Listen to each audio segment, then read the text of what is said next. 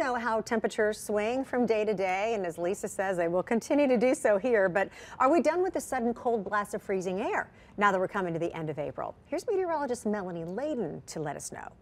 Well, the calendar may say spring, but we have had some cooler than average days recently, even a little frost for some last weekend. But now that we're approaching May, are we done with this cold weather?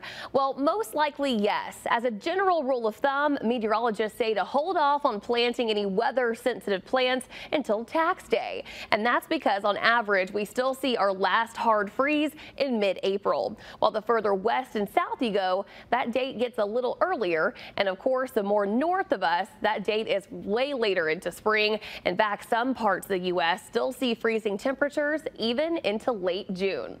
Luckily, we don't have any more freezing temperatures in our forecast this week, and we shouldn't see any again until our next average freeze of the fall season in late October. I'm First Alert meteorologist Melanie Layden.